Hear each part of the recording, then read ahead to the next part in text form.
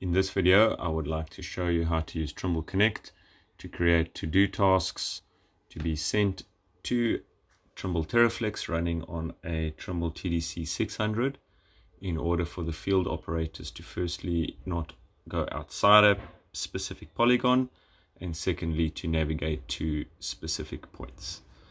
First of all, create your project and task map space within Trimble Connect as I've done. And we will jump straight into creating or uploading the data. So first of all, we're going to import it from a file. We're going to browse those files. I've got a perimeter polygon and points that I created in Google Earth. It's uploaded those. Once it's uploaded and processed, we click create layers and done. It's great, it's come through exactly where I expected it to land up. Our next step is we've got to convert this. We need to now convert these points into a template so that they can be uploaded. So to change the polygon, we'll call it polygon.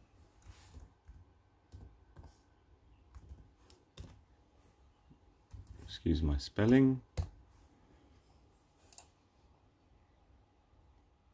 Create. Let's just call it perimeter polygon. And you can choose your colors and publish.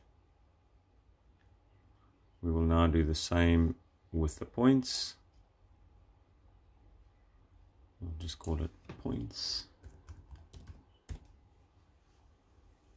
Create, edit the name, and publish.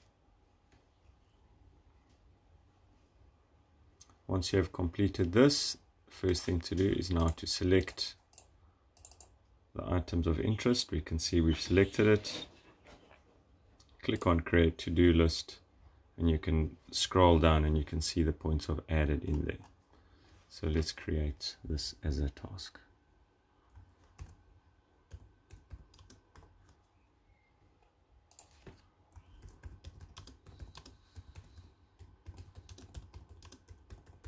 So you can give the guys a description so that they know what to do. You can then type in your email address.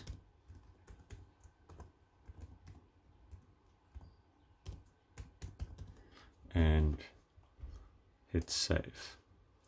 That will then save the data and create the to-do list. The next step is to go to the device. On the device, the TDC 600, scroll down, open up your project, and immediately you will see that you have got two forms here. And most importantly, we can go to the map and be able to see our data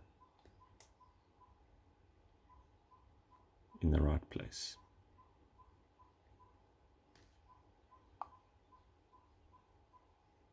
Firstly, we need to open the task. There's my task. Now I can go into the map and it will be displayed. So that will mean that you can work inside that area. If you would then want to navigate to a specific point, you can go to the forms. They are now listed in how far away they are from you. You can tap on a point and in this screen here, it'll show you how far you need to go to get to that position. You can navigate to that point. Once you're at that point, you would be able to then create the form.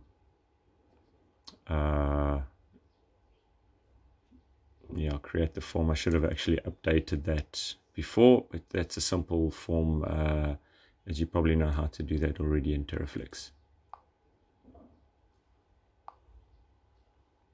Once the form has been completed,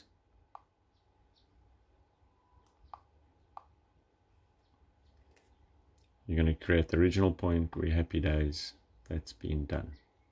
And we can move to the next one.